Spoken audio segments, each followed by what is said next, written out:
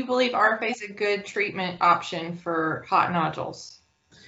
I think it's a really interesting and good treatment option. I think the numbers are good when it's done in the right setting with the right hands. I think a lot of people are a little concerned about the concept of radioactive iodine.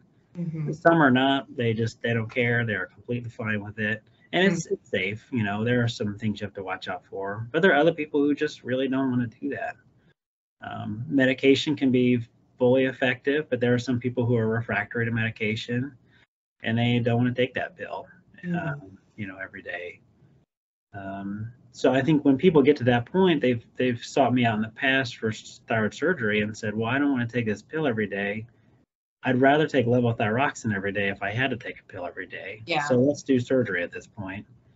But now we have an option to maybe not take any pill every day. We can have the hyperfunctioning nodule gone and not have you on levothyroxine. So I feel like that's a real win there.